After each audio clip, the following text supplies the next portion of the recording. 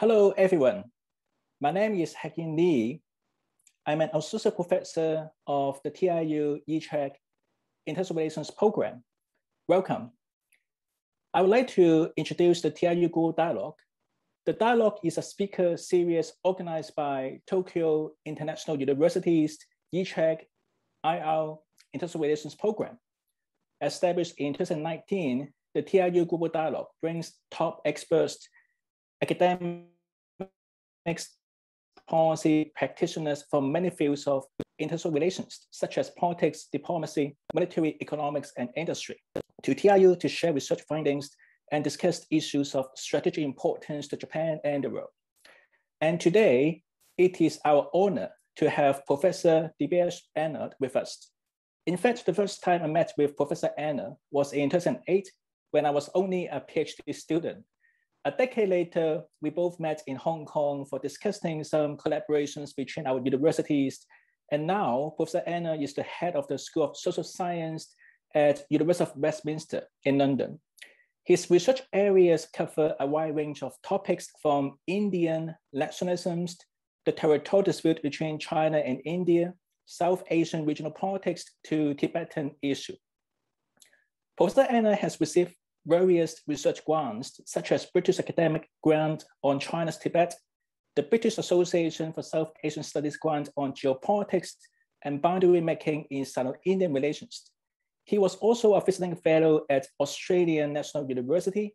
His latest publication is a journal paper on colonizations with Chinese characteristics, politics of insecurity in Xinjiang and Tibet.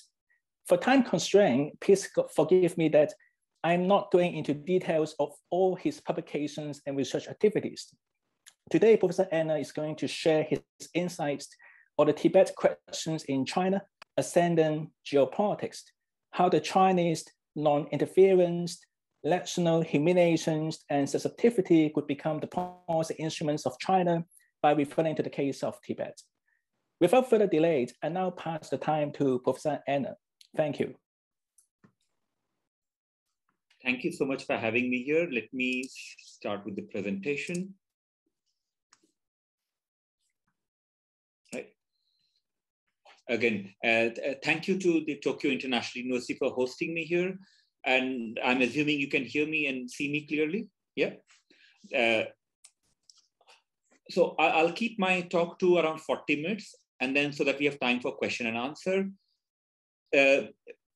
And feel free to write your questions also in the chat, because once I've done my talk, and I also go through the questions that are there in the chat for the Zoom. Again, yesterday or last few days, we have been reading about stories in terms of Taiwan and China, right? How China is assertive or it's not assertive.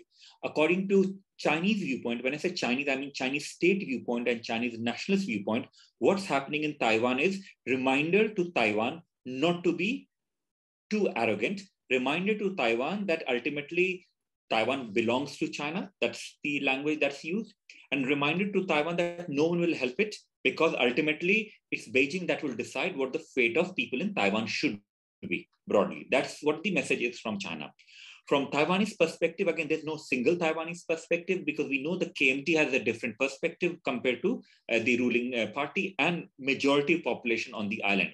From their perspective, they'd want some kind of dignified existence vis-a-vis China.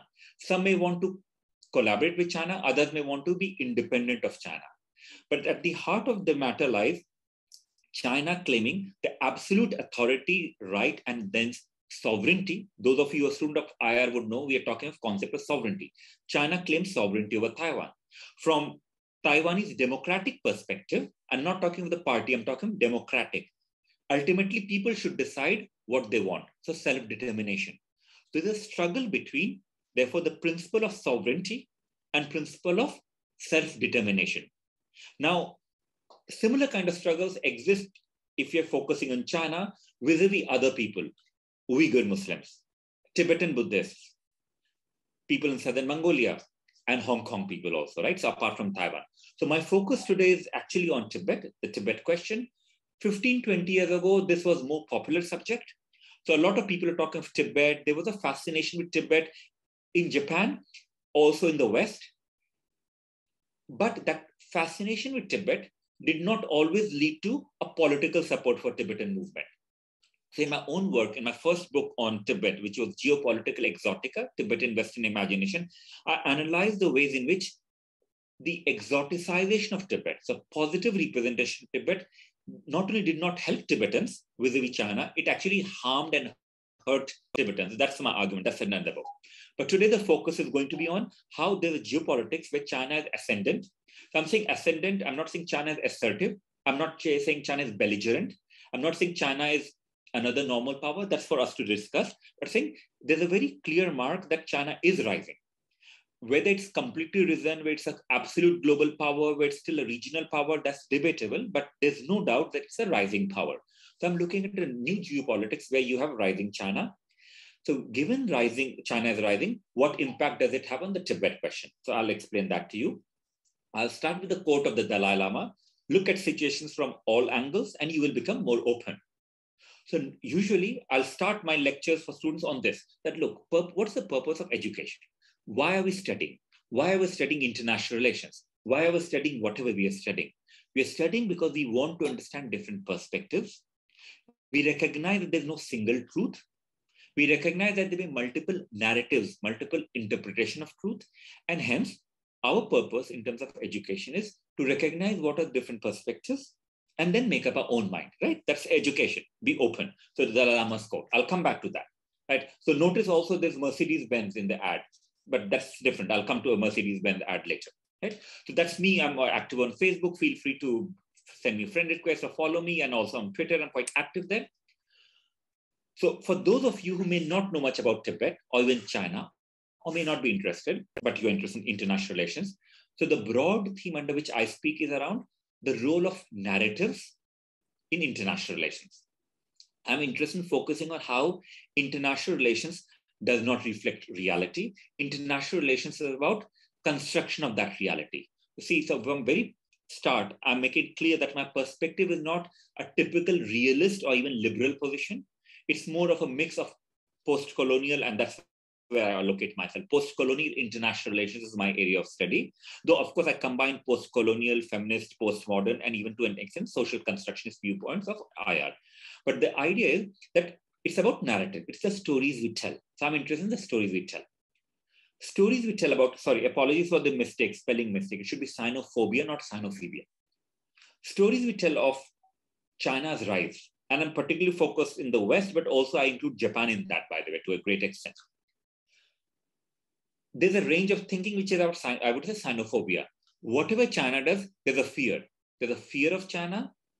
China is going to be belligerent. China is going to be arrogant. China is going to be assertive, and therefore it's not a normal power.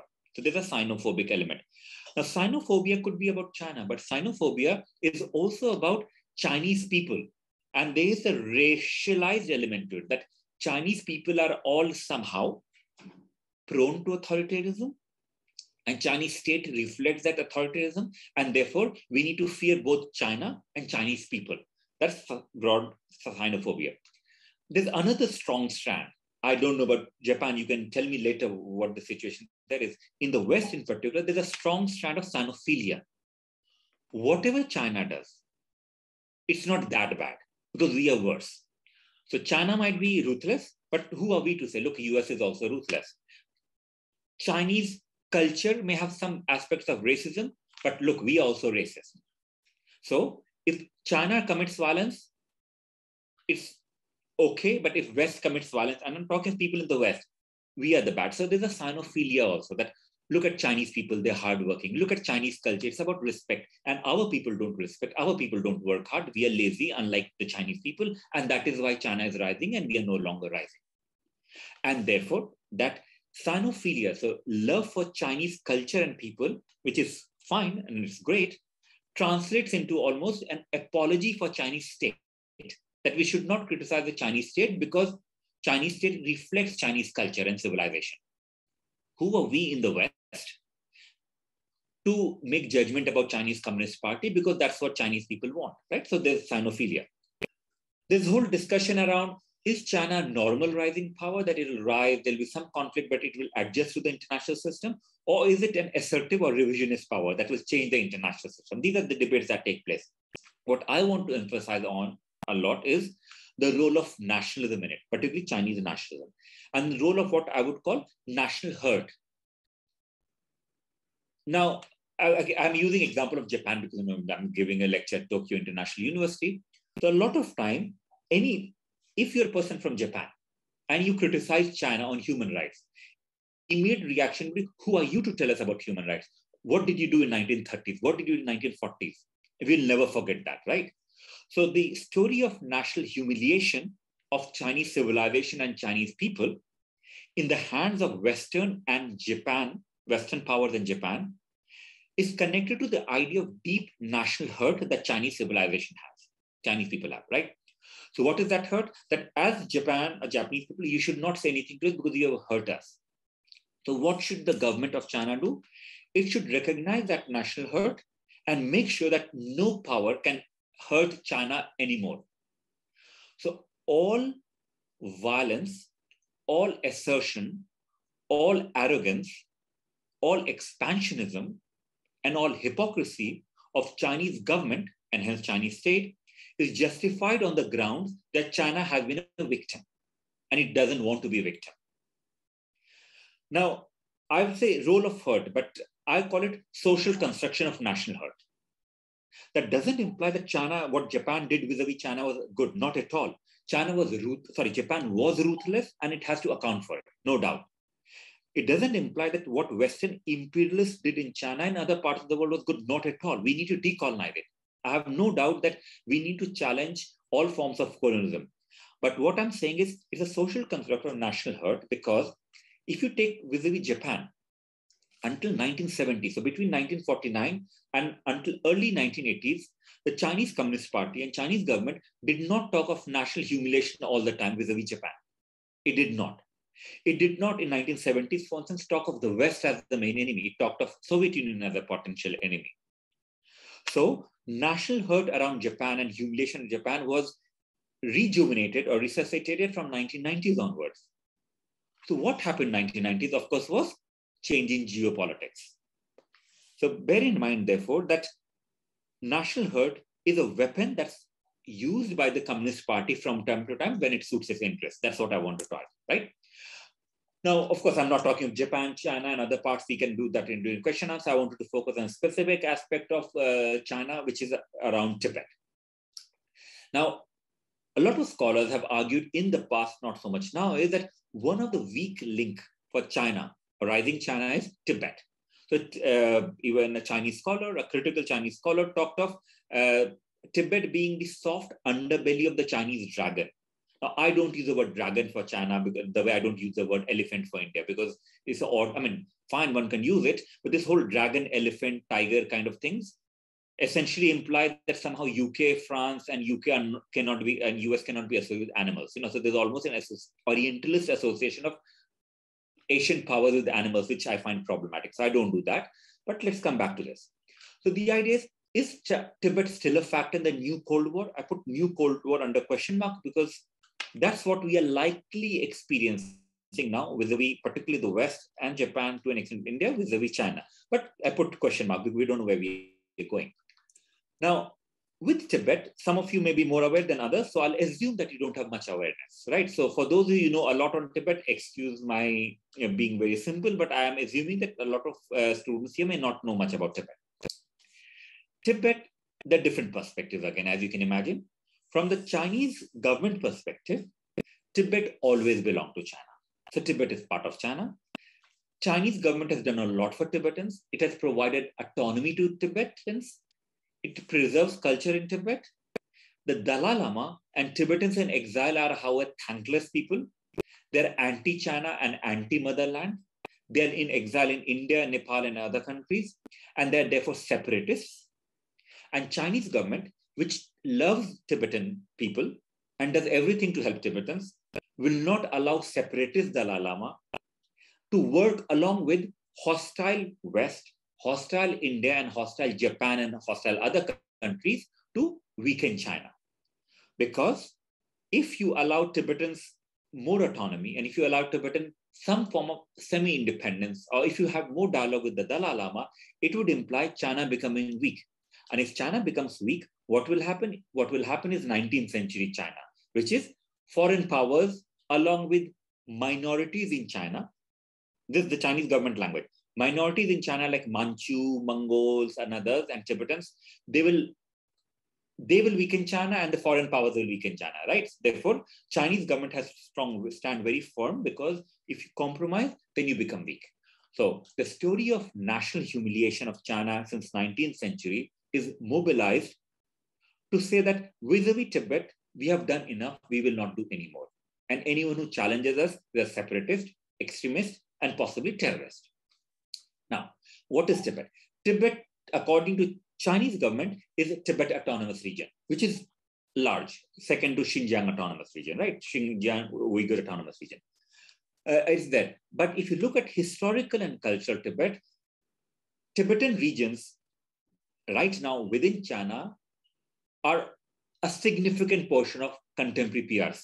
So we are talking of a significant portion of PRC right now. So first and foremost, we have to be aware that when China talks of Tibet autonomous region, this is different from cultural and ethnic and historic Tibet that Tibetans talk about, right? That's something to bear in mind.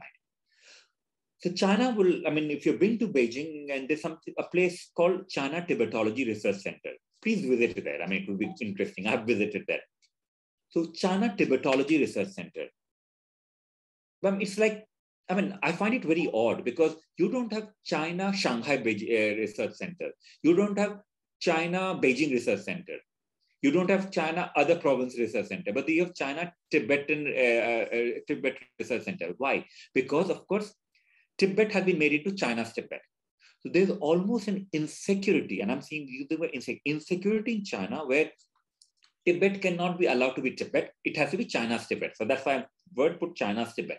China's Tibet is not Tibetan Tibet, it's China's Tibet. China is very sensitive about it. And when I say China, remember I'm talking Chinese government. I do not equate Chinese government with Chinese people, though Chinese government will say it represents all 1.3 billion population. One has to wonder why a country that's so powerful, that's the largest country in the world in terms of population, that's going to be largest economy very soon, that's largest in so many ways, right? China is very powerful. Why is China so insecure about few million Tibetans, right? When it controls absolutely. So hypersensitivity. Why is it so insecure with the Dalai Lama, an 80 plus elderly leader in exile? Why does it care? Is it about resource and exploitation? I put the word no, but of course it is, because Tibet is rich in minerals. Tibet is the land from where major rivers of Asia come, right? So resource and exploitation there, but that's not the main factor for China. Is it strategic location vulnerability? But Tibet is huge. It's next to border to India, and India is a potential challenger to China, vis-a-vis being a global power. I say yes to an extent. I would argue that it is very much about legitimacy of the regime. The reason why Chinese Communist Party does not want to compromise in at all on Tibet, and when I talk of compromise, I'm not talking of independence, by the way. I'm talking of what Dalai Lama calls genuine autonomy. So basically, China provides what it claims it provides, but provides it properly, right? So it doesn't. It's to do with legitimacy of the regime. So what the Communist Party has done, and I'm looking at the back because I've got all these magazines here. These are called China's Tibet magazines, right? So all these magazines, I mean, these are magazines, of course, these propaganda, as you can imagine. China's Tibet, according to Chinese government, is a happy Tibet. China liberated Tibet. Right? So China has liberated Tibet since 1951, particularly 1959. 51 is when China occupied Tibet. 59, between 1951 to 59, the Dalai Lama was still in Tibet, and there was a coexistence between traditional Tibetan state, of which Dalai Lama was the head, and Chinese government. Chinese Communist Party said, we will not change the system without your consent. So we'll compromise. But by 1959, there was a popular revolt. Dalai Lama fled, it came into exile, and then the old system was abolished, and China called, we have liberated Tibet. Now, as an aside, think of liberation. Liberation is good, right? We want to liberate. But liberation is also the language of colonialism. So when the British went to India, they said, we are liberating natives from ruthless native rulers. We're liberating native people from native rulers. When Napoleon went to Egypt, he said to people, I'm here to liberate you from your Ottoman rulers. So the fact that the word is liberation does not imply its emancipation, does not imply its freedom. Liberation is often also the language used by the occupiers. Right? In case of China, it says we liberated Tibet. Now, because the government Communist Party has said again and again, we have liberated Tibet, we have helped Tibetans. Now for the government to say, okay, what we did in Tibet is not that good, we need to compromise, would see that actually what the story, the narrative is government was saying to its own population was a false narrative. And they'll not compromise on that. Because ultimately, Communist Party, despite all its strengths, and you know how strong it is, and how it controls China, is still deeply insecure. And I would put forward the argument that the reason it's insecure is because it knows that People's Republic is Party's Republic. The PRC, I would call this Party's Republic of China. China is not Chinese people. China is party. Everyone is secondary to the party, right? And why? So because what has happened since the 1950s in particular is that China PRC combines, in my view, the worst of two ideologies. It combines the political authoritarianism of communism along with economic greed of capitalism. I wish there was some system where they could combine the political equality officially, not in practice, official equality of communism with the political freedom that often capitalist systems afford, not always, capitalist systems can afford. So in case of China, because the Chinese regime now is a communist party, which is not communist in any way, in Marxist or Leninist sense, right? Communist party is using nationalism to bolster its legitimacy and development. But everyone knows that development cannot go forever, right? You saw Japan. Japan was seen as the major rising power in 1980s. Paul Kennedy and other scholars in the West were talking of Japan as the next big thing. And no one talks of Japan anymore as the next big thing. What happened? We know what happened because economic growth of certain level cannot be sustained forever, right? That's how it is anywhere in the world. So in case of China, of course, even Communist Party would be aware of what happens elsewhere. It's a very smart party. That's why it's ruling there. For them, the core legitimacy does not come from development, which is not development, but it is economic growth, which is benefiting some more than the others. It is essentially nationalism. So at the heart of China's Tibet project lies the core idea of Chinese nationalism, which is then based on the idea of hurt sentiments, hurt sensibilities. We have been hurt in the past and we are no longer going to be hurt. If you do something in Taiwan, we are going to challenge you because we do not want to be hurt anymore. So history is a weapon. Hurt sentiments are a weapon because that's the nationalist narrative in China. By the way, I hope I'm making sense. Hakim, could you say that, is my pace okay or should I slow down? No, it's okay. Please go ahead. Yeah, okay. So what I would say is that China, when I say China, remember Chinese state, China paranoia stems from the nature of the state and historical experience. And I'll explain what that historical experience is more than that, and I'll explain what the nature of the state is. I would argue that, and this is in the paper I've written, which Hakim mentioned, and I'll send you the link later in the chat. I have written a paper about colonialism with Chinese characteristics. Now, of course, this is a very typical play because, of course, there's all about socialism with Chinese characteristics, capitalism with Chinese characteristics. So I've used that and played along with it and said colonialism with Chinese characteristics. Because what I would argue is Chinese state today is a colonialist state. Now, that does not imply that China state in the past was not colonialist. Of course, Qing Empire was also colonialist to an extent, but not the same. So when I say Chinese state today is a colonialist state, I mean it's a colonialist in modern European sense. China today, therefore, more European than Europeans. China today is not like Qing Empire. Of course, remember, Qing Empire also was expansionary. It occupied places. In the past, Chinese Empire were also imperial states. But the difference was Qing Empire was one where different ethnic groups, what's called ethnic, remember, they were not ethnic groups in the past. Ethnic groups like Manchu. The Manchus could rule China. The Mongols could rule China. Today, it's impossible to imagine people who are now seen as not Han can rule China anymore. In the past, empires that could be quite flexible. So for instance, Tibet, when it was controlled by Qing Empire, never had a Han representative in Lhasa. It was always a Mongol or Manchu, right? And who happened to be mostly Buddhists. Now today, what we find, of course, is that the space, whatever autonomy, whatever freedom, whatever separate identity Tibetans or Uyghurs may have is shrinking again. So this is why I said Chinese state today is more European and colonialist than many other states in the world. So when I say Chinese state today is colonial, I don't mean it's colonial in Qing Empire sense. I mean it colonial in European sense. When I say Chinese state today is colonial, it doesn't imply China is the only colonizing state. In fact, I have argued in my work that India is also a colonizing state. So if you ask people in Kashmir, India is a colonizing state. If you ask Kurdish people in Turkey, they call Turkey the colonizing state. If you ask people in Balochistan, Baloch people in Pakistan, they will call Pakistan a colonial state. So China again is not uniquely colonial. It's, however, colonial. Now, you may think, fine, what's gained by calling it colonial? What's gained by calling it colonial, according to me, is that it reflects the reality. And what's original, you'd hardly find people talking of China as a colonial state. You may hear China as aggressive state, China as neo-colonial in Africa, neo-colonial possibly through Belt and Road Initiative, One Belt, One Road Initiative, but not colonizing. I say it's a colonial governance with Chinese characteristics.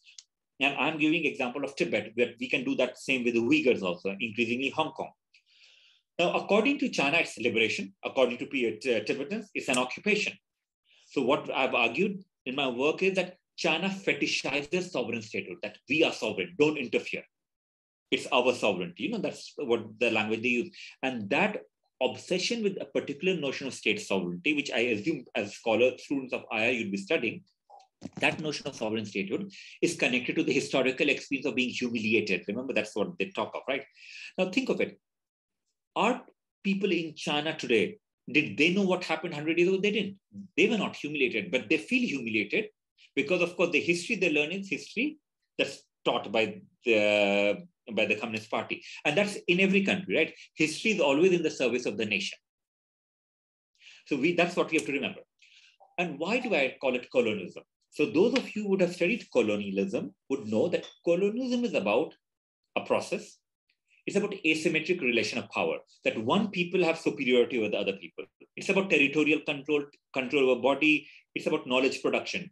Those of you, if you haven't studied Edward Said, please do read Post-Colonial Theory, Edward Said. You know that it's about knowledge production. It's not only that I control you, I also control the knowledge that's around you, right? So if I want, imagine, I am somehow a ruler and I'm a colonizing power and I want to control Japan. So one way to control Japan is I occupy it, I defeat it militarily, I occupy it. The government there is now my government, I control the government, so that's territorial control population. I also control knowledge production about Japan. So I would say Japanese people are backward people. Japanese people don't know how to govern themselves. Japanese people are not modern. So what do? I, as a colonizing power, will modernize them. And I will start producing knowledge about Japan, right? That's how it happens. It's about economic exploitation, cultural subservience, all these things, and militarization and violence. At the heart of empire and imperialism and colonialism lies both violence and knowledge production. So those two things you have to bear in mind, knowledge production and violence. So what happens in Tibet vis-a-vis China? In case of China, the fundamental reason why it's a colonizing power, China is a colonizing power, is because Tibetans do not get to decide whether they want to be independent, autonomous, or complete part of China. They never get to decide. It is the Chinese government, in this case, Communist Party, that decides for them. And that, for me, is a fundamental aspect of colonization. Second, remember, it's asymmetry of power. So Chinese government will talk of ownership of Tibet. So imagine you're talking ownership of people, but that's the language, right? Ownership. It is about liberating Tibet. It's about saying that, oh, we have emancipated the serfs, the people who were suffering from feudalism in Tibet. As an aside, note this. China, and this is a contradiction, and there's no resolution to that contradiction. And this is a paper I'm supposed to have written 10 years ago. I've not written it yet, but I will write it one day on China's public diplomacy and Tibet. There's a contradiction. So China will say, when I say Chinese government will say, Tibet always belonged to us. Tibet is part of motherland. But everything wrong in Tibet is result of old Tibet under the Dalai Lamas. Now, and we have liberated Tibet. So the question is, if Tibet was always part of China, who did China liberate Tibet from? Because you can't say that you belong to me, but everything you do is someone else's fault. Because if you belong to me, then it's my fault, isn't it? But that's a contradiction Chinese system and diplomacy cannot resolve, because at the heart of that contradiction lies a fundamental fact that Tibet was not China.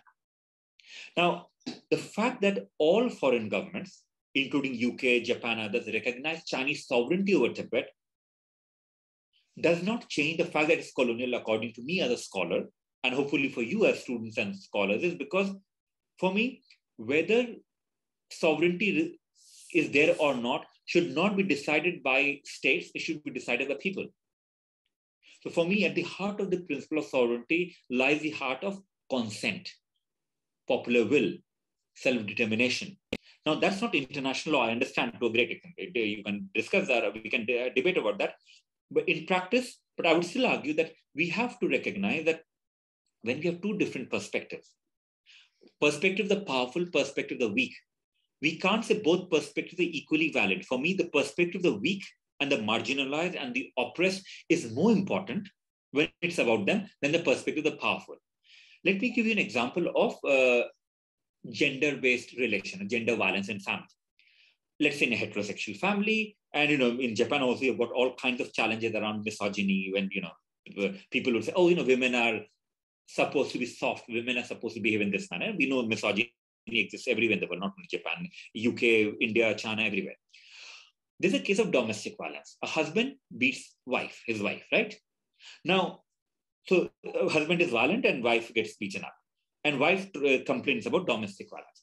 Will we say, in fairness, that, this is husband's perspective who beats, and this is wife's perspective who gets beaten as equal? I would argue that ethical scholarship demands that, no, we prioritize the view of the victim, in this case, the wife, rather than that of the husband.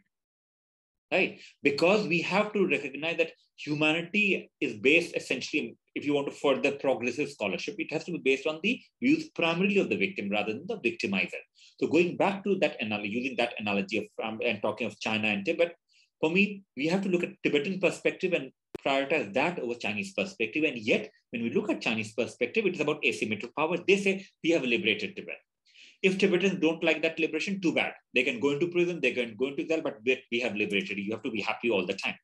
It's about territorial control, political control. I mean, the image on the left is what I had taken years ago when I was allowed into Tibet. I haven't been there for many years. I hope I can go, but I don't think I can go. I'll not get visa for China. And even if I get visa for China somehow, because I was not allowed for some time, it's unlikely I'll get permission to go to Tibet. With my views, you can guess very easily, right? Now, the idea is Tibetans are always grateful. So again, the magazines, I have got the entire shelf, almost the entire shelf here. I read those magazines. It's a monthly magazine produced by United Front Work Department, right, of the Chinese government. What they do is, Tibetans are always smiling. Tibetans are always happy and grateful to the government. Now, I wonder, so even, by the way, the images from earthquake happened in Yushu, in a particular part of Tibetan region, and you've got Tibetans smiling and thanking the government. So we do know, those of us who live in democracies of certain kinds, we do know that this constant narrative of people being thankful to the government essentially is a sign of authoritarianism rather than anything else. But that's what political control is. Chinese government controls bodies. We know that even through self-immolation, Tibetans were protesting through self-immolation. And what government did was not, why are people immolating? They curb news about it. They will punish the entire village. So if I immolate myself in protest, right, my entire village will get punished. But there's a control of bodies. But there's also, and some of you may not be aware, or most of you will not, they also control manifestation. They say, we will decide what the next Dalai Lama is. Now, again, I can explain that maybe question answer if you want, right? What does manifestation mean? Because in Buddhism, in Tibetan Buddhism, there's no concept of soul. It's more like manifestation. So I'm using that concept. So the idea is, in case there's certain enlightened beings, the Dalai Lama, the Panchen Lamas and others, who are reincarnate Lamas. So unlike us mortals, ordinary beings, remember we are caught in cycle of death, rebirth, right? But we don't know what our previous birth was because we are unenlightened. But there are certain enlightened beings who know who they were, and therefore they continue. So they are like Buddha. They are called bodhisattvas, not Buddha, but bodhisattvas. So Dalai Lama is a bodhisattva of compassion, Avalokiteshvara, right? He comes back. What's the idea? So there's the Dalai Lama. This Dalai Lama is a body. Once this body, Dalai Lama's body is gone, that manifestation after some time comes back through another body, new body, right? That's the idea of manifestation. Now, so this Dalai Lama in a way decides where they will take rebirth, reincarnation. What Beijing has done is brought law to say, no, Dalai Lama and other lamas can't decide where they will take rebirth. So somehow, Beijing, which is a communist government, claims the authority to transform the will of the manifestation when it's moving from this body to another body.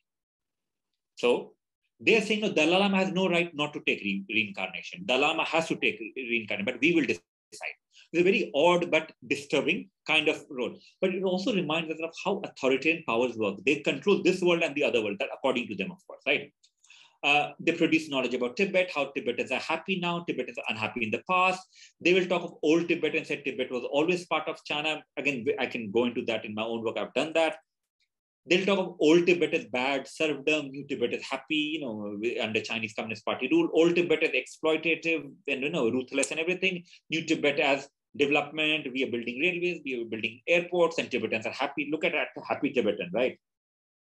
I don't know whether it's happy Tibetan is happy really, or he has a nice smile, but how happy he is and whether it's a pose. I mean, we know it's a posed photograph, right? Now, of course, China has brought development in Tibet, but it's a colonial form of modernity. That's what it is. So it's a modernity, but it's a colonial form of modernity, which is based on cultural control. So again, this is an image I took, both of them, China Lhasa Yogurt Festival. So this is a yogurt festival. Why not just call it Lhasa Yogurt Festival? No, China Lhasa Yogurt Festival. I mean, it's like saying Japan Tokyo Olympics. I mean, Olympics, Japan Tokyo Festival. And but that insecurity is very much there. It is about not allowing people in Tibet to express themselves, not allowing people to respect and worship the Dalai Lama, which they do. It is about destruction wherever it's required. It's about using violence. It's about surveillance all the time. You do know that you can't keep the Dalai Lama's picture in Tibet, right? It's always about surveillance, controlling people, controlling information, and it is about demographic transformation. So what we are witnessing in Tibet is now a settler colonialism. So settler colonialism, there's a difference between what Japan was doing with Manchuria, right, in the past. So settler colonial kind of project. So basically what you do is, take example, difference between British in India and what happened in Australia. In Australia, the native population was largely exterminated and European population took control of the country and became the natives, new natives. That's settler colonialism, colonialism through settlement. Now, in case of India, they didn't do extermination. So that's colonialism. So in case of Tibet, we find colonialism, but also settler form. So you've got massive demographic transformation taking place in Tibet, right? And at the heart of all of this is violence. And if you think, but we don't see everyday violence in Lhasa. If you have been to Lhasa, you may think, but I don't see police everywhere, surveillance everywhere, all of that. The fact of the matter, there's a difference. We have surveillance in, I don't know, Japan, but we have, I think London is a surveillance capital possibly, or it used to be capital. We have cameras everywhere. But, and again, I know I have to be very polite, but let me say this. Here, wherever I could say this government is rubbish. Boris Johnson is useless, Prime Minister is useless person. The Queen is parasitic. No point having Queen, right? I'm saying as a scholar. I do not fear that I'll lose my job over it. I can do it. That's democratic freedom. Of course, countries have, out of respect, I may not say, but I can say it. So even the surveillance camera is there, the police cannot just stop me. I mean, they can sometimes and whatever. They can be ruthless, but they can't easily stop me. I can go to the court. In case of China, you can't take the government to the court. You cannot take Communist Party to the court. There's no way in which you can do it. So what I'm saying is, while technologies might be similar in different parts of the world, including in China, the use of that technology, the misuse of the technology, and the absolute control of the technology that's there in China may only be sort of competed vis-a-vis North Korea, right? So that's something we have to bear in mind. So someone would argue that who are we to criticize China for surveillance state, given that we also surveillance state in US, Japan, and elsewhere? Please, there's a difference. The difference still is, at least here, there's some way in which we can take the government to the court to an extent. It's being eroded, I know, but we can do that. In case of China, you can't even do that. Something similar to Uyghurs. I'll not explain that because I know I said I'll do it in 40 minutes. I'll take maybe 10 more minutes and I'll end with that. Uyghurs, again, maybe we can expand. With Uyghurs also, it's a more form, it's even more draconian, more use of violence. So the image on the right is a propaganda image from China, which is of good Uyghurs and bad Uyghurs. So who are the good Uyghur Muslims? The ones who are colorful. And the bad Uyghur Muslim is a woman who in complete hijab and niqab, right? Why is she bad? Because she's dressed like this, she's very religious, and she's supporting terrorists. Because there's another image where she's sending some information to another man who has beard. Good Uyghur, bad Uyghur. And what do you do with bad Uyghurs? You put them in prison. What do you do with Uyghurs who are right now bad but may turn out to be good? You put them in concentration camps. You make them work. You re-educate them, right? So in China, you have the whole concept of patriotic re-education and work camp. Now, of course, what Chinese government does now is it doesn't deny the camps in Xinjiang, East Turkestan, right? They say this is their camp, but these are work camps. This is training camp. We are training them how to be good citizens. By the way, those of you who have studied Holocaust or know a bit about the genocide against Jewish people and others also, but Jewish people primarily in Europe by Nazi Germany, Nazis did not call death camps death camps. They called death camps work camps. So Auschwitz, one of the largest death camps, extermination camps, concentration camps, had the word in German, work shall set you free. The reason I'm highlighting that is just because the government says a work camp doesn't imply it's a work camp. So I'm not saying that China is committing genocide so far, but China has created a mechanism through which it can concentrate Uyghur population to that extent that if it suits their interest, it can commit genocide. So it has a technology, it has a will, it has the ideology, right? So the fact that it hasn't committed full-fledged genocide right now should not make us relax that it may not do so in the future, right? Coming in. So how does China get away with it? It gets away with it by being colonial, by masking that colonialism and promoting nationalism. It's all about nationalism, right? And nationalism is what that explains that what we may say, I don't use the word internal colonialism, by the way, because for me, internal colonialism is assuming the legitimacy of Chinese state vis-a-vis Tibetans and Uyghurs, and I don't accept that legitimacy. For me, it's Tibetans and Uyghurs who should decide who should rule them. But still, what makes us confident, if you are confident about that, China can be assertive within its territories. It can be colonial there, but it's okay, so long as it's not colonial outside. Right? Because nationalism that's based on that hurt is, remember, there are two aspects of national hurt, national humiliation. One, internal enemies, those who weaken China, those who ask for many rights, those who create disunity, those who are often minorities, but also Han Chinese, who are asking too many questions and don't respect authority, right? So there's that internal enemy. So colonization within, authoritarianism within is justified in order to prevent disunity within. That's nationalism. But remember, the other aspect of that nationalism is the external part. Who are the enemies? Japan, the West, anyone who opposes us. Soviet Union at one point in time. It could be India, it could be anyone else, right? So internal. So a nationalism that based on national humiliation, story of national humiliation, story of national hurt, that had internal and external aspect to it. We cannot expect that nationalism to remain colonizing only within, because it will also become assertive and colonizing outside. And that's what's happening now. What it leads to, of course, is Tibetans and Uyghurs being largely disappeared from political discourse. Hong Kong, we saw that whatever limited democracy they had is gone. Taiwan will be the next one if it can get away with it. What about Asian neighbors? Of course, China can't do that with Japan easily so far. China can't do that with India easily. Can it do that with Pakistan, which is an ally? Nepal and other places, of course, it uses one belt, one road, BRI and all of that to create neo-colonial structures. Now, difference between colonization and neo-colonialism is neo-colonialism, which West has practiced in Africa and China practices in Africa, India practices in Africa, and to an extent Japan does to an extent, but not that much, because Japan is not directly involved with political mechanism. But what neocolonialism essentially implies is use of economic dominance for political gains. So what happens is once China gives you so much of loan, then you're in debt with China. Then if China says to you, curb your Uyghur, do not allow Tibetans to flourish, support us in United Nations, you will start doing that. That's neocolonialism. So this is what it's important to bear in mind, that the fact that China was a victim of colonization in the past does not imply it gets a free pass, or it should get a free pass with its own colonial and neo-colonial practices. Right?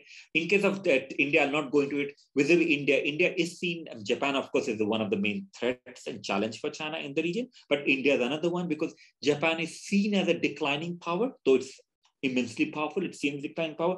But India is seen as a bigger problem by China in longer term because of its own population and growth and everything. Vis-a-vis India, the reality is they have a border dispute, they have the Dalai Lama living there. But something I'll leave that with you, I'll not explain that is, remember, China and India in 1954 signed an agreement called Panchshil Agreement. We both will work together. But what most scholars ignore and forget is that agreement was called Agreement between PRC and India on trade and intercourse between Tibet region of China and India. So Tibet was there. Now it's a Tibet region of China. So Tibet is now recognized as a region of China, but still see, it's the last international treaty where Tibet existed. What does it tell you? It tells you that both China and India agreed to disappear the Tibet region through that treaty. And India hoped that by compromising on Tibet, it will have good relations with China. It didn't happen. You had a border dispute and then border war in 1960. Dalai Lama fled in 1959 and you had border war in 62. And now, of course, it goes up and down. In recent years, particularly not in this region, Northeast, but this will be the main flashpoint. In Ladakh, the other side, you have got China and India both militarizing the region. And I'm someone, by the way, who's very critical of India also. As a guest critical, but I'm very critical of India. I've argued that on border dispute, India was significant in being belligerent without having the capacity to do so. But when you look at what's happening in Ladakh, you could see that it is a result of essentially China not only militarizing heavily, but also want to teach some kind of lesson to India. To say that, look, if you are too close to Japan and too close to US, or you think you do that, you will have problems in the region. So those things are happening. This is the border dispute. Again, I've worked on that. I've written on that. You can Google my name and China-India border dispute, you'll get clear, right? So what happens, of course, is, and I've argued in my own work, that there's a strategic dissonance, national strategy. For China, border is strategic. Tibet is nationalist, which is you don't compromise. For India, Tibet is strategic and border is nationalist. You don't compromise. So both of them can't compromise, and it's unlikely they're going to compromise. But we also know the region is important for Asia and the world because of the environment, for the waters that come from there. We are aware vis-a-vis India and China. India is deeply insecure because the major rivers in India come via Tibet, which China controls. India is also insecure because as China through BRI and through maritime Silk Route, what it calls maritime Silk Route, but trade and everything and its bases in different parts, India fears being encircled the way China fears being encircled through Quad and other things. Of course, you have India-Pakistan tensions. I'm not going to detail that India-Pakistan tension, which of course is related to China-Pakistan working close, and then tension in Kashmir. So we are talking of world's two largest states, not only in competition, but with serious conflicts, with no resolution of that conflict in the coming years, right? And of course, that then leads to other kinds of things, why that relations likely to get more heated. And Tibet is not the only factor, but a fundamental factor. And that's what you have to bear in mind. In terms of Chinese government's perception of India, it used to see India as a weak, then India as an upstart, then India as a potential problem because it hosts the Dalai Lama. Then India is also someone who's hostile because it's working closely with Japan. It has worked closely with Japan, closely with Vietnam, closely with US, and possibly Australia and other countries, right? So all these Quad business, which I guess you'd guest lectures on Quad and other things, to bear in mind that Quad it's not a real military, it's not a military alliance. It's essentially an expression of interest by powers who may not mention China, but we all know what it's all about. But China is not a passive power here because Quad is then, in a way, a response to what China is already doing in the region, which is asserting itself, right? So what I'd like to conclude with is that when we talk of Tibet question, Tibet question is important for China. If we take Chinese claims over Tibet as given and we can't do anything about it, and we say, fine, China is colonizing within China, what it calls China, and China is colonizing Tibetan people, Uyghur people, fine, that's not our business, it's internal affairs. We are underplaying the fact that a power that's colonizing its own territories, according to that government, is also going to be a bully in its neighborhood and also potential neocolonial power in other parts of the world. So I would say that China's assertiveness elsewhere is connected to China's colonizing internally. And that's because Chinese nationalism is both based on the internal and the external aspects of enemies, right? So therefore, it's quite important we recognize that what's happening vis-a-vis Tibetans and Uyghurs is also connected to what's happening vis-a-vis China versus Japan, China and Hong Kong, China versus Taiwan, China versus US, China versus India. That's the connection. Now, how should we study China? And I'll take 3 minutes on that, possibly Hakin, and then end with that. We need to go beyond Sinophobia and Sinophilia. Now, one could say that, look, I'm criticizing China all the time, but I'm criticizing China by saying that there's a difference in Chinese state and Chinese people. It's very important that we distinguish. We don't adopt a racialist and racist view to say, oh, this is what Chinese people want. We need to recognize that there's a lot of pressure and influence on scholarship. Again, I don't know about Japan. I want to know more about Japan, what's there. But in the West, there's a lot of pressure on scholarship around China here. There's that criticism of China, but there's also love of China. But there's also this whole idea that let's be careful about China. Why should we be careful about China? Because Chinese people's sentiment might be hurt. What I call weaponization of sensitivity. Where do Tibetans and Uyghurs fit in? We have to understand, do we see them as minorities in China? Remember, for Tibetans and Uyghurs, they're not minorities. They're people living in their own homeland that has been occupied by China. Fine, is it internal colonialism? But essentially for me, and as a post-colonial scholar, I argue that we need to challenge what we call normative nation-statism. We can't take nation-statism for granted. We need to acknowledge that contemporary nation-states are product of colonizations, and these contemporary nation-states are also practitioners of colonization, right? So what I would call is the kind of discussion we're having in the UK, US, decolonize, right? Decolonize education, decolonize theory, decolonize international relations, right? That's what I would ask for. So if we decolonize international relations, we need to acknowledge China not as a victim of colonization, but as a practitioner of it, right? It's not easy to do what I do. That's my book. The first one, Geopolitics Exotica. The second was on India and Islamophobia there. My book was translated into Chinese. The scholar happened to be a party school person in Beijing, right? And you think, but how was it translated? Fine. It's a very scholarly book, right? Now, it was translated, that person put a lot of effort. It took more than a year. It was going to be published, then it was never published, right? Because there was a particular word. I said that period between 1911 to 1951 was a period of de jure Chinese suzerainty, de facto Tibetan independence, because Tibet was independent. They said, no, you can't use the word independence. But I said, but it was independent. No, you can't use the word independence. But I said, but that's what it was. I mean, I can't say Tibet was not independent when that's what I'm saying. So there could be no compromise and it was not published. Now, I'm just giving an example. You'd also know that any work that's critical of China will not get published in China, right? That's it. I'm sure it gets published, by the way, for scholars and others to read, but it's not in public. Now, in case of the West, what I find is, and these are left images, there's almost an export of China's Tibet. So what Chinese government now does is, it's not only convinces its own population that Tibet belongs to us, it also wants to convince in Japan, South Korea, convince the people in Asia, convince people in the West that, no, Tibet belongs to us. How does it do it? It does it by sending scholarly delegations. Now, I have hosted scholarly delegations, by the way. I think my university would have hosted more delegations from China on Tibet than any other university possible in the UK in the last 10 years. So I have interacted. None of the delegations are about exchange of values. I mean, again, I know I'm on record, so I can still say it. Can you imagine when we were hosting delegation in the past, I was asked by the embassy, which, by the way, which facilitated these things.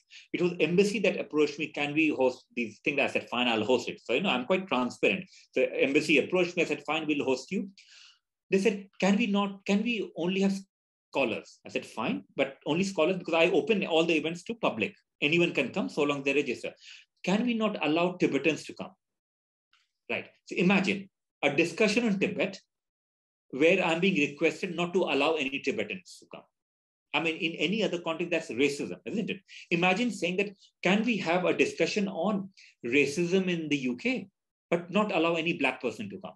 Can we allow a discussion on Islam and everything, but not allow Muslims to come? That's racist, discriminatory. Can we have a discussion on gender and women, but not allow women to come in? That's ridiculous.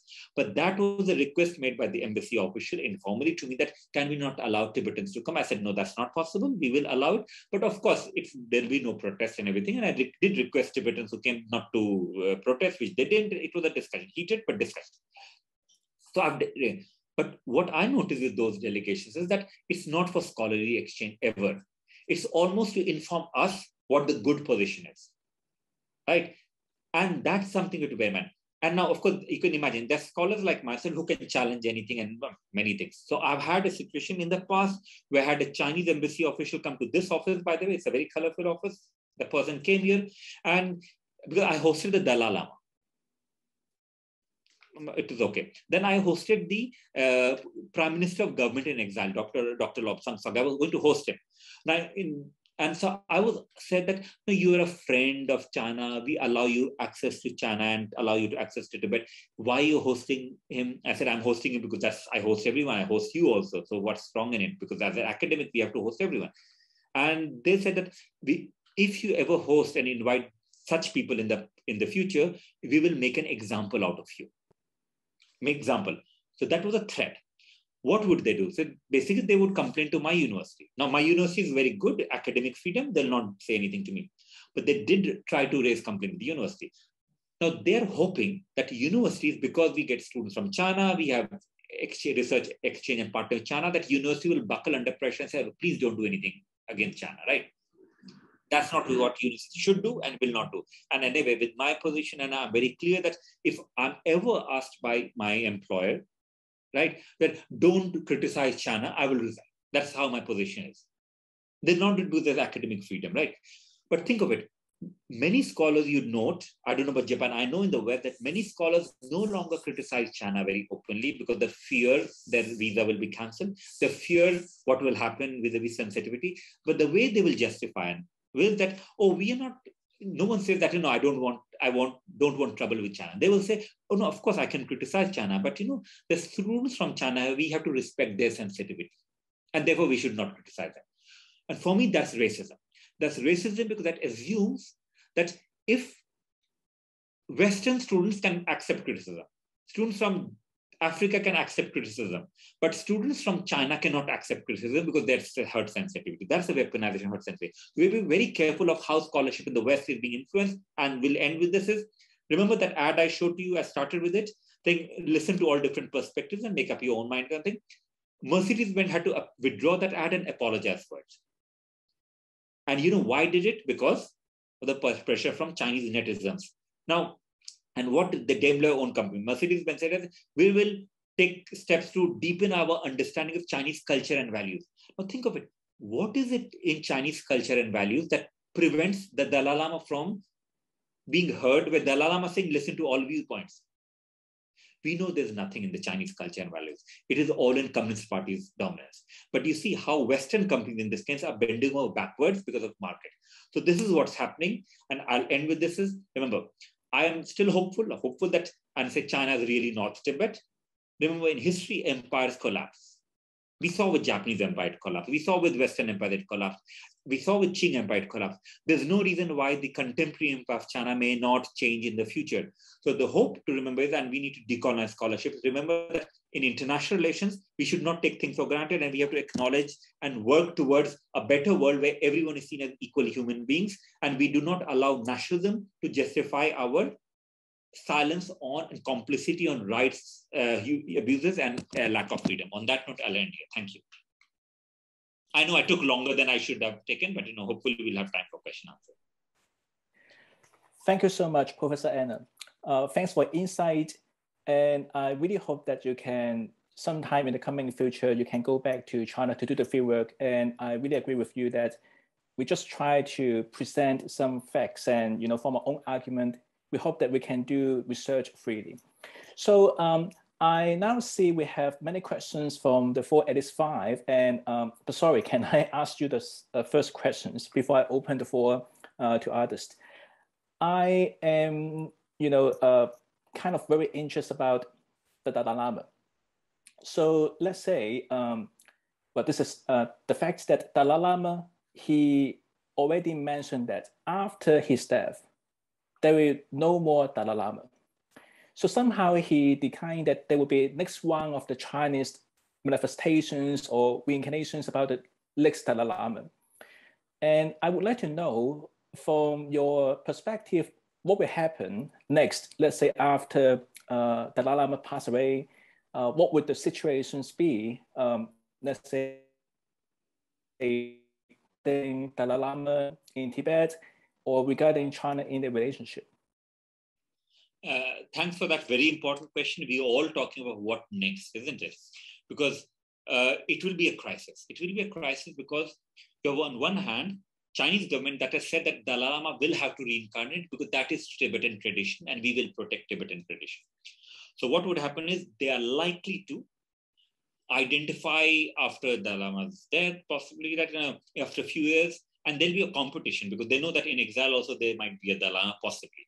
So they will identify a boy, they'll get some Tibetan lamas to say this is the Dalai Lama and then control it absolutely. But Chinese government will also know that that Dalai Lama will have no respect amongst most Tibetans. That's clear, which is okay with them. I'll tell you why it's okay with them. What would happen in exile is, now Dalai Lama said he may take reincarnation as a woman, he may not reincarnate, but ultimately what he's saying is he will decide, not others. And traditionally he's right, because remember, it's his manifestation. It's like, it's like me deciding what to do. If he has made it clear that whatever happens, he changes, but it's certain. He says, whatever happens, I will not take reincarnation inside Chinese controlled territories so long as there's no compromise. And there's no compromise. Right? So there's a possibility that the senior lamas in Tibet, following the tradition, will identify someone in exile. So you'll end up with 2 Dalai Lamas, right? Now, you can imagine the media circus around it, international media circus. So there'll be Dalai Lama in exile, there'll be Dalai Lama, according to Chinese government in Tibet. But Chinese government will know that there's no respect for that Dalai Lama. That will lead to more disillusionment amongst Tibetans with the whole institution. Then it would lead to a disrespect of the Dalai Lama institution by some Tibetans because they'll not see the Chinese appointed Dalai Lama as a real one. So that serves the purpose of the Chinese government. The Chinese government doesn't really want another Dalai Lama. They want is Tibetan Buddhism to be diluted. The institution of Dalai Lama to be no longer as respected as it's until now. So that will serve their purpose. Now, however, and I don't have hope with it, by the way, but if I'm sure they are, we're talking of Chinese government. I'm sure it's a big government with all different viewpoints. And I've in the past interacted with officials who would be less of hardline, right? In different ways, not now. So what I would think is they would also be, I'm sure, within China, within party schools, within the government, within the party, I'm sure even a high level government, who would think that rather than recognize another Dalai Lama in Tibet under their control, they could not recognize anyone. And then negotiate with the exiles to recognize those in exile and then have some kind of compromise. But the reality is, if you look at Chinese government position, they argue that there's a dialogue. There's no dialogue now. But in history, in the last 10, 15, 20, 30 years, they've had dialogue with the Dalai Lama for return of the Dalai Lama. But once the 2 Dalai Lamas, they can't negotiate with anyone in exile. So that's the permanent creation of Tibet question. So it's no longer Tibet question with question mark.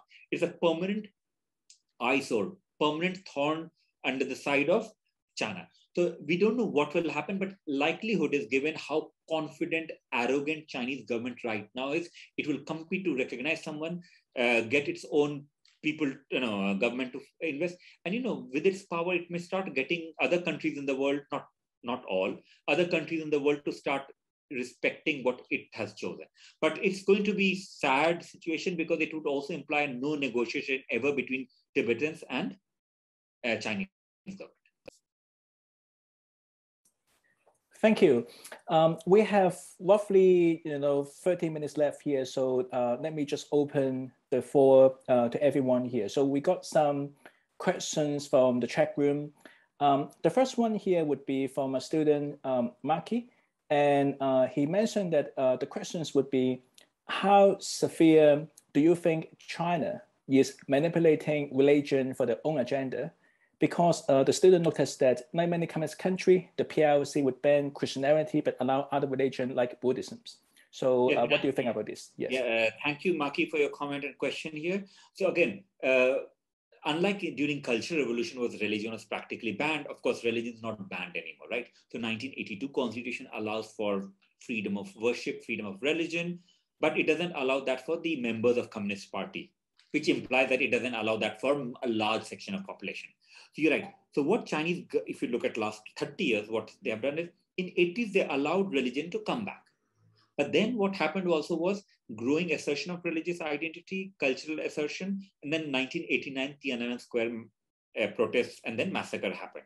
Since 1989, China has again restricted almost all aspects of life. So 1980s is an exceptional period where religious groups are allowed to flourish, and then there was a crackdown since 1989, and there's a management of it. It's all about management. So you're right. So Buddhism, the two, three religious identities or religions that Chinese government is most skeptical of or most anxious of. It's not entire Christianity. It is Roman Catholicism. So for instance, if you look at China and different parts of China, in general, different strands of Protestant Christianity are spreading, but not Roman Catholicism. The reason for that is because in case of Roman Catholicism, the Pope is in Vatican. So the absolute authority or the supreme leader, the main figure of Roman Catholicism is not in China. So Chinese government doesn't control him. So they're very skeptical of Roman Catholicism. But we know that in recent years, you'd have bishops recognized by Vatican who are underground, then their bishops recognized by Beijing, right? Those contests take place. And in recent years, the Pope and the Vatican have been quiet on China because they are working closely with the Chinese government to come to some compromise. But the anxiety of China with the fact that it doesn't control the leader of that religion. Buddhism is something that they have allowed it to continue, but that Buddhism, it becomes political and politicized, then they don't like it, right? So on that, the main form of Tibetan Buddhism has been quite popular amongst Han Chinese. Like it has been popular among people in Hong Kong, Taiwan, but also in China. But, and this is a big important but, the moment a senior lama, is seen as talking about Tibetans, they get sidelined, marginalized, tax rates, or whatever, right? So that's what's happening.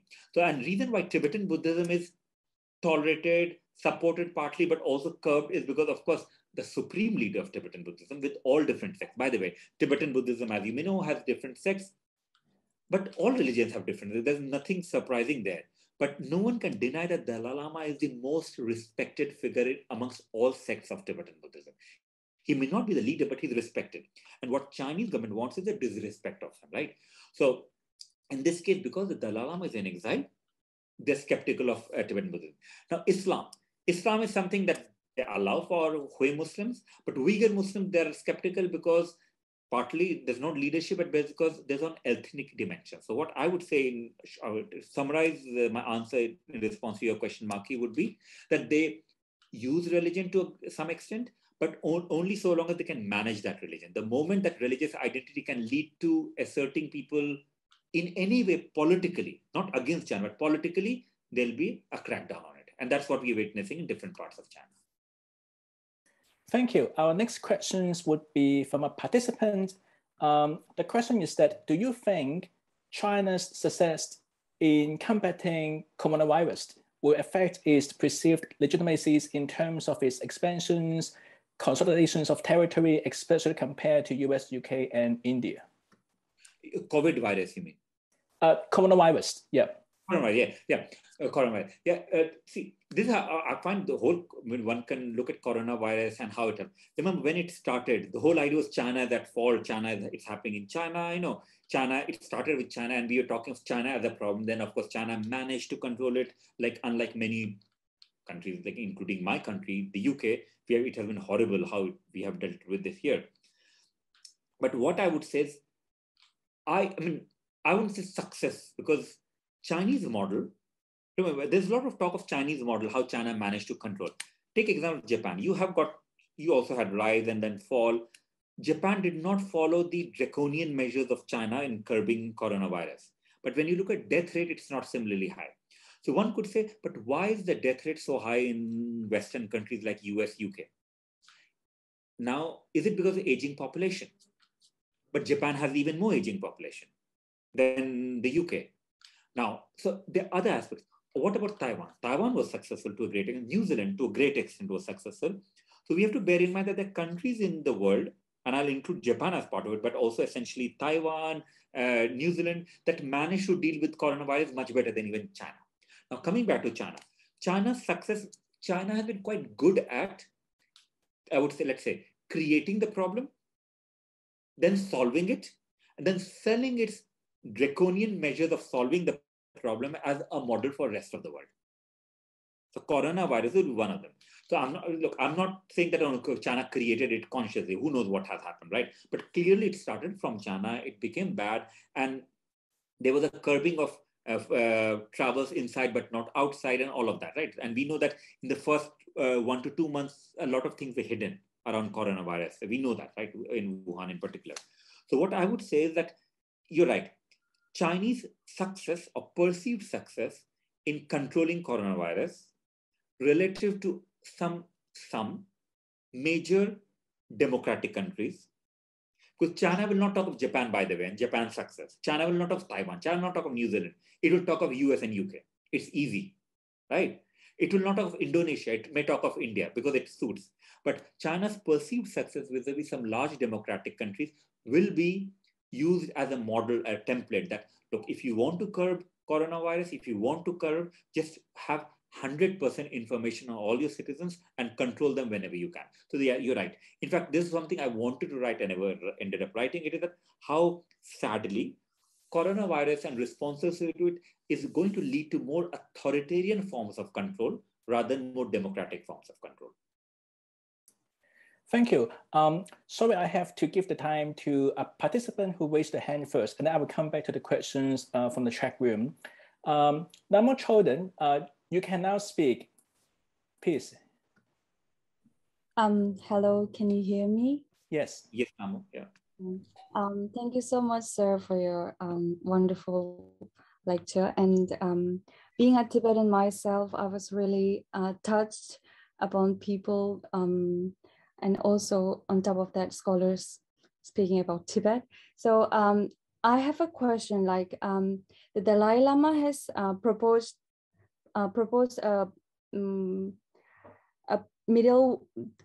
a suggestion like the middle way approach where we Tibetans don't seek independence anymore.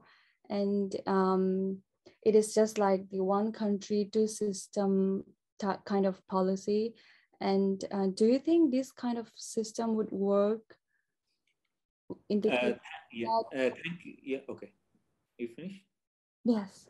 Yeah, thank you, Lamo, for that question. So for those who may not know, right, so Chinese government says Tibet belongs to us, no more, nothing else. Then there are Tibetans, and it also covers one of the questions there in the chat, which is about Tibet independence. What do Tibetans want, right? So they're Tibetans, I mean, there's no survey, and we can't have survey, we know it, right? But the Tibetans who want his independence, the way Tibet was historically independent. Then there are Tibetans, some who work with the Chinese government. But there are many Tibetans, and we can safely assume that the majority are those who will go with what the Dalai Lama is saying. So the Dalai Lama said, we want genuine autonomy. That's a middle way, right? Middle path. And he combines that middle way with the middle path of Buddhism. So the idea is you don't take one extreme, which is independence, which is what historically Tibet was, and you don't take the other extreme, which is complete assimilation by China, and you go with middle path, because that way China will be happy and Tibetans will be happy. The problem is how do you do it? Given the Chinese government says, we are not going to provide you that autonomy because according to Chinese government, genuine autonomy is disguised independence. So if you're asking for genuine autonomy, you're actually asking for independence. Now, how can anyone convince this government, which doesn't want to compromise, that no, actually genuine autonomy means genuine autonomy, nothing else? In theory, it should be easy because Chinese government in any case controls everything, right? It has absolute control. So even if it gave genuine autonomy, it could curb genuine autonomy in case it felt that it was leading to independence. But they will not allow it because, as I said, it's connected to the nature of the state in China. This is connected to the colonizing nature of state. It's not going to change. Now, in terms of one country, two system kind of thing that was being proposed in 1990s, what Hong Kong has. I mean, look, Lamo, I mean, we don't need to even go what that one country, two system has led to in case of Hong Kong. If it can happen to Hong Kong, which is economically so strong, if it could happen to Hong Kong, where there was so much of international presence, that's not a possibility in Tibet. And one final thing, I know that Tibetan exile government, for instance, they were talking of one country, two system. They don't do that anymore. One country, two system. From the Chinese Communist Party perspective, that was never a possibility because they had liberated Tibet. They still had to liberate Hong Kong. So Hong Kong in the communist imagination was more backward than Tibet. Tibet is already part of motherland and hence liberated equal. Hong Kong is backward because it was occupied by British colonialists. And therefore we need one country, two system for some time to allow people of Hong Kong to then be open-minded to become part of motherland. So see, the logic there was opposite, that one country, two system is a temporary measure. And what of course has happened, it was less even more temporary than what it was supposed to be. So I don't see one country, two system as a solution until and unless there's a change of heart, which I'd be surprised if it happened, in Beijing, where there's a recognition in Beijing that what will make China stronger long-term is not by bullying its neighbors, not by completely taking away rights of its own population, including populations that are resisting it, but what will help China is being more democratic. That would help, right? And one final thing on this. What do Tibetans want? You know, Lamo, if you're a Tibetan, thank you for speaking out here. One could say, no one knows. But for me, there's a simple answer. Do we want to know what Tibetans want? Chinese government should allow a proper, open Tibet where people can be asked, what do you really want? You know, that will never be allowed. So in the absence of voices from Tibet who can speak out, we have to safely assume while it's a range, many of them would want not what they're getting right now. Because absolute control is sign not of development. Absolute control is sign of insecurity. Things that are taking place is not right. Thank you, Professor Anna. We have Professor Sujin Singh. She's specialized in South Asian studies. So she also has a questions for you. Professor Singh, please. Well, thank you, Hagin, and thank you very much, Professor Anand, for a very interesting talk. I really enjoyed.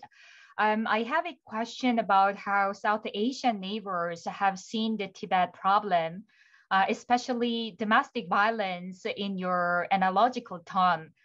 India, Nepal, and Bhutan, they are sharing the long borders with Tibet, and they have shown very generous attitude to Dalai Lama and Tibetan refugees. So how do you see such a generous approach from the neighboring countries affect China's attitude to Tibet? Thank you. Thanks. Thank you so much. Very important question, and I won't be able to answer it fully, but let me give some answers to it, right? Again, for those who don't know, and this is again another hypocrisy in Chinese foreign policy. Chinese foreign policy, like Indian foreign policy, is based on the principle of non-interference, right?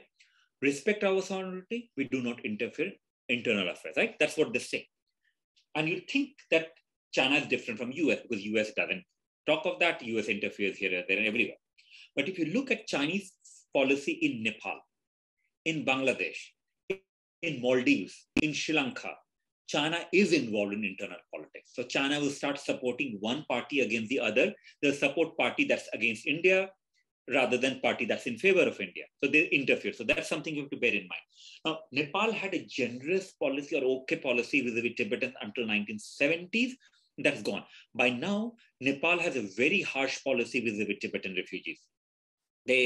Tibetan refugees are activities are curbed. Their democratic election cannot take place in exile in Nepal. So what's happening, of course, is through the influence of Chinese government, Chinese investment, Chinese aid, and I'm sure Chinese embassy, there's a curbing of political activities by Tibetans. Now, you could say, but political activities of Tibetan, what does it mean? The fact that Tibetans express themselves as Tibetans culturally is also political, because Chinese government knows what a lot of time in Japan, in West, we don't recognize is that for Tibetan people, or for like Uyghurs also, any expression of culture is essentially political. They want to show we are not Chinese, we are Uyghur. We are not Chinese, we are Tibetan, right? So that's what's happening. But vis-a-vis South Asia, not India, but other places, China does play that divide and rule game, which is what empires always did. The British did that in different parts of the world, which is that, oh, we'll support someone in Nepal, not others. If you do this, we'll support your party, we'll support your government, we'll invest more in you. We support Pakistan, but not India. In Maldives, again, we know that the government change has taken place. At one time, there was a government that was supporting a lot of investment from China. Then the other government comes that is supported by India.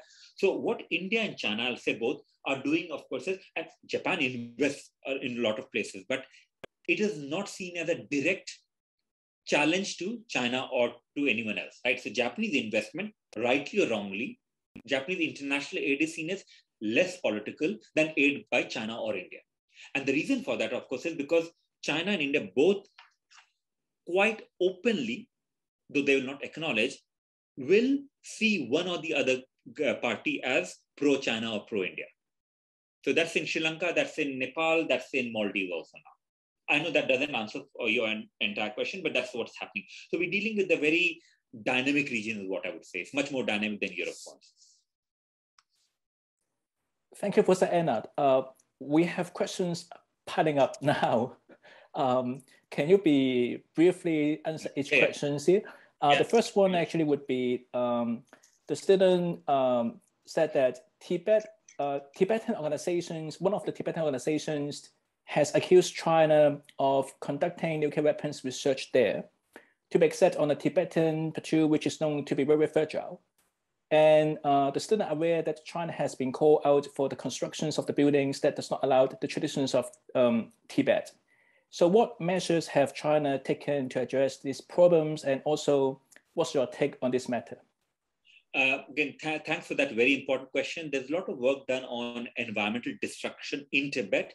And those of us who have visited Tibet are not the propaganda visit. By the way, I've been on propaganda visit where I see very nice, happy people, but I've also seen other parts of Tibet. You see entire mountains being destroyed. I mean, you'd see the mountain and then the next year you go, that mountain is half gone. So there's excessive mining.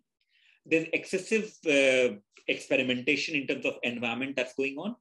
And now what the Chinese government would say that there's mining, but we are providing jobs to Tibetans. The reality is that if you look at who are the people getting jobs, it's not Tibetans, it's not the local people. It's always almost Han or Hui Chinese from the mainland. So what's happening is the growth, the economic development, economic growth in Tibet is essentially benefiting Han and Hui population rather than Tibetan population. So economically it doesn't benefit, and environmentally it is destructive. And you're right. So there's a lot of stories around what exactly is China doing in terms of militarization. So all the evidence points out the building of airports where you don't really have traffic. Why would you build airports if you don't have air traffic? Right? Damming of rivers. Again, why so many dams when you don't really need that much of dam in the region? So the damming of rivers, the building of airports, the extension of railways, where the population is sparse, is very clear that it's for the dual purpose. So infrastructure being developed is for dual purpose. One purpose is, of course, controlling Tibet, right? Supposedly through development. But the second is militarization to deal with India, because India is seen as a possible competitor. It is a competitor, but possible enemy in medium to long term. So all of this is taking place. We will never get 100% answers, remember, because there's no information. But again, I would say the onus is on Chinese government to deny and then allow some kind of open access for journalists to go and see whether things, what the other outsiders are claiming is there or not. Okay, thank you. We have another question from second year student D. The student asked that what would the world, or at the same time the Chinese, do about the Chinese colonialist tendencies in Tibet and other regions? Because from the recent incursions into Taiwan, it's clear that China is getting less and less apprehensive of hiding its intentions as in its image to the world. As someone who studied in Chinese university, the level of indoctrinations about these issues would be tremendous. So with international pressure or domestic pressure, they are very limited. So what kind of actions can we really take in approaching this kind of issue? Again, thank you for raising such an important question. I wish the kind of question you raised was also raised here in the UK, US, where there's so many scholars still who believe that China can be managed, controlled just by dialogue with them, right? I wish your kind of question was also here. I would say you're right. So there's no domestic pressure to curb excess, right? There's no domestic pressure on Xi Jinping to moderate. Now, in terms of international pressure, China has been very good at getting many countries to side with it or dividing even European countries. So dividing Europe from US, then within Europe, Italy from this, East Europe from West Europe, they do that. So for me, a way out would be not military alliances, that's not the solution. It would be a continuing dialogue with China, but also drawing lines somewhere. So for instance, if China says, do not host the Dalai Lama, countries can say, but this is our sovereign right. We will host a religious leader. Rather than say, oh, we are not going to host the Dalai Lama because you are telling us not to. So think of yourself, right? If you host the Dalai Lama at Tokyo International University, or if your Japanese government, someone from government meets the Dalai Lama, you know the kind of pressure you are going to get. My question is, there should be democratic building of consensus in other countries like Japan, UK, India, wherever, right? To say that rather than accept what China says, we need to assert ourselves, not necessarily militarily, though militarily one should be prepared, no doubt, but we need to assert ourselves in terms of our values. So if we believe religious freedom is important, if we believe that human rights are important, then let's put that into practice and support people who are struggling for human rights in China and people who are struggling for human rights in Chinese controlled regions outside. So not accept Chinese government narrative, but support those who challenge government narrative also. Thank you. We have a lot of questions from the floor. I try to group 3 questions into one. They are about the ethic issues here. So this is about, do people in Tibet see themselves as Chinese? Or do many of them support separatist idea as championed by the Dalai Lama, or they think differently? And the second one actually would be about the Han Chinese people. It seems like they're now increasing in Tibet for the Han Chinese people. So would that be some sort of, let's say, harming the Tibetan culture and traditions?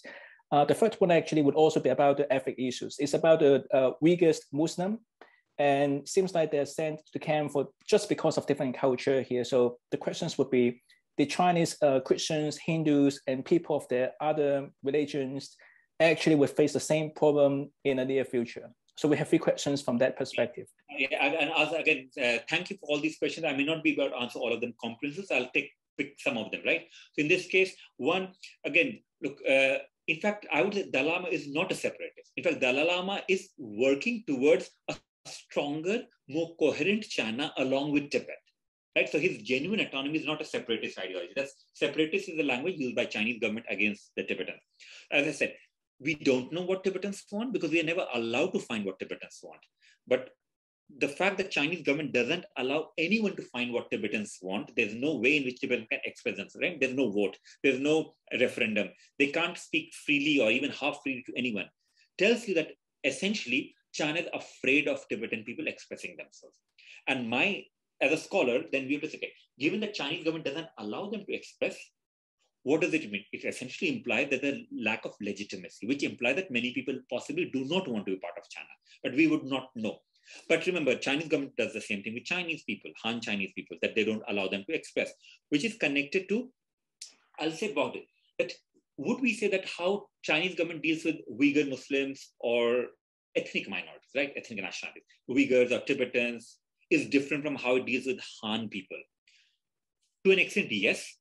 So if Han people in some towns say that this factory should not be built here because it's bad for our environment, right? The railway accident has led to the death of our children. Can the government do something? Possibly they'll do something. So they will see the protests as protests, not as a challenge to authority. However, if Tibetans or Uyghurs say, can we get Tibetan language or Uyghur language or whatever in our school?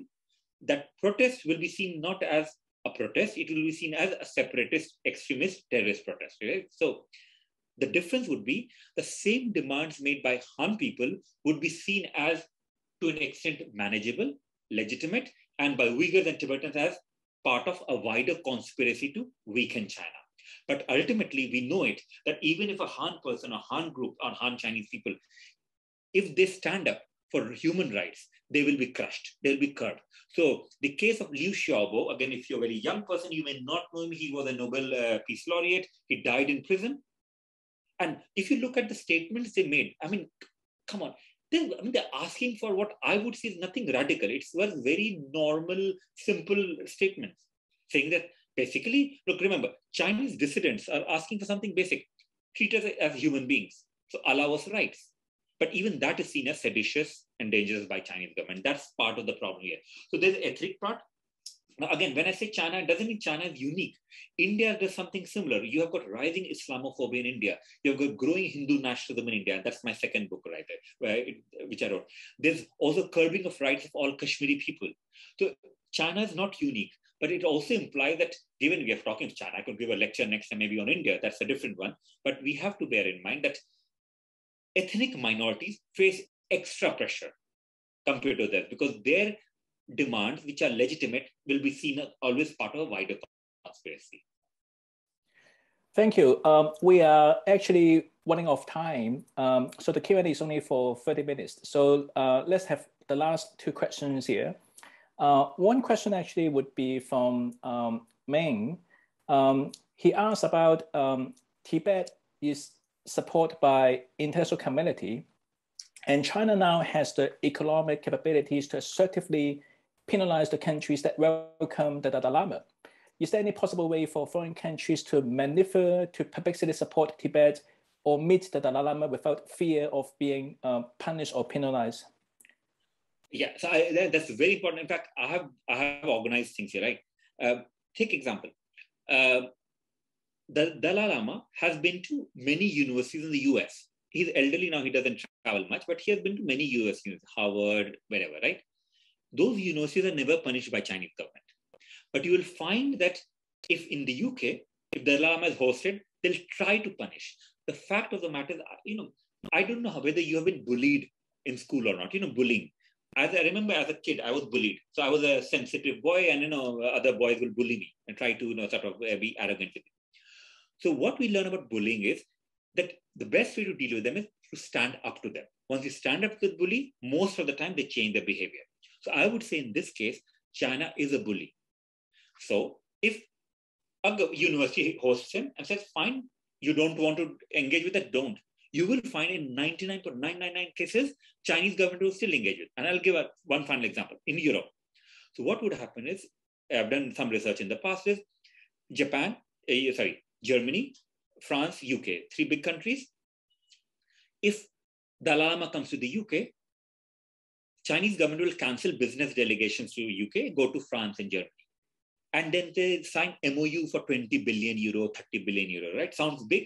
So if you're a democratic leader, you'd want that investment in UK. The next time you keep quiet and you allow Chinese government delegation to come and then whatever. But what happens is you have to do research on how much of this MOU translates into actual investment. And you may find, there's no data on this, but you may find that it's less than 5%. Most of these MOUs lead to nothing. So the fact is, this is largely a bluff. If universities, if governments, if whatever, they host the Dalai Lama, it will last for a few days and that will be gone. Because remember one final thing. It's not that the world needs China. China also needs the world. It's not that Japan needs China because of economic reasons or whatever, but China needs Japan. I mean, Chinese growth today, by the way, in 1970s was primarily fueled by Japanese investment in technology. So this whole idea that, we depend on China because China is rising is all a partial story. The fuller story is that China needs the world as much as the world needs China. And therefore it's time that the way China behaves with the rest of the world should stand up and also behave with China. And then we may find a more peaceful, more just and more egalitarian relations. Okay, thank you. Well, Before we have the last question, I want to, let's say, inform those students that, if you raise questions here, we're going to collect those questions. And I guess that I and Professor Sin will come back to you maybe in our classes on Hour of Asia Pacific and also South Asian Studies later. And the last questions here would be from Chen Chan. And the student asked about how would the US react to the conflict between Tibet and China? And this is something I also want to ask about this because if you know, it seems like Joe Biden, he has a little bit different approach to China regarding the policy from Donald Trump. It's not the same, but somehow it's a little bit different. And also, Professor Anna, you mentioned in the PowerPoint that Tibet somehow seems to be a kind of one of the factors for the new Cold War between China and the US. So focusing on China-US new Cold War, would Tibet be that important in the coming future? Thank you. Okay, thank you. I don't think Tibet would be very important as a factor in that new Cold War, in the sense that it will not lead to the Cold War. It's not a contributory factor. Because if you look at US foreign policy with Tibet, US, like other countries, also goes up and down. So they supported Tibet a lot in 50s, 60s, and that support went down in 80s, 70s, 80s, with the rapprochement. Then it came back in 90s, then it went down. So what it essentially shows is US looks after its own interests, right? There's no real concern for Tibet in the State Department. However, that doesn't imply that US politicians and people are not interested, right? So there's that thing. But they can't give up on Tibet that easily, is number one. So it's not a factor in terms of leading to the Cold War, but given the new Cold War, possibly, it is a factor which US will use in order to challenge China. You see, so the way is, the Tibet factor no longer leads to tension between US and China. It's not a contributor, it's not a causative factor, but it is a factor in the sense that the Cold War will, because of course, the way China will use everything possible, US will use everything possible. So take example of Uyghurs. There's a lot of concern raised about Uyghur Muslims in US, which is fair. We should do it. I support Uyghur movement and I do everything. But we can't fail to notice that the concern for Uyghurs, like Uyghur Muslims, doesn't also translate into concern for Kashmiri Muslims under Indian occupation, or translate for Palestinians. Why? If you're concerned about Uyghurs, you should become other. It doesn't happen. It's the same with Muslim countries like Pakistan. They're concerned about Palestinians, they're concerned about Kashmir, but they're not concerned about Uyghur Muslims. So essentially, coming back to IR, students of IR will see that world is ridden with hypocrisy. And in this context, Tibet will remain a factor in terms of how it gets used and not used. But once this tension around the Dalai Lama and the reincarnation may take place, if there's a large-scale protest in Tibet, which is always possible, or at least there's an uprising, you can bet that US position is going to be more hardline than it was a few years ago. Thank you so much, Professor Anna. We have tons of questions out there, but sorry, we have no time to go through every question. Hopefully, if the COVID-19 situations can improve in the coming future, if you have a chance to come to Tokyo, we're much, let's say, welcome you to visit us, and hope that we have that chance to learn from you in the coming future or in the near future. Okay, for every, let's say, participants here, we will have another TRU Global Dialogue in November. So if you haven't subscribed us, please do that to follow our Facebook and also Twitter account, and we will keep you informed. And once again, thank you so much, Professor Anna. I hope to see you soon. Thank you. Bye-bye. See you, everyone. Bye-bye. Thank you. Bye, man. Thank you so much.